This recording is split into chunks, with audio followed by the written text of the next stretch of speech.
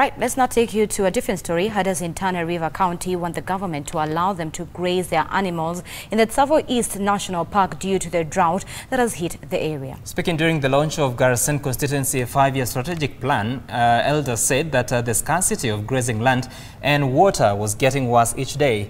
The corridor leading to the park was closed by KWS as a way of deterring herders from the trespassing into the Tsavo National Park. Hii 5 years mkuwe na walimu wa kutosha na kutoka Garrison hai Zeko wewe ndio chifu wa Bilisa, mimi kata singine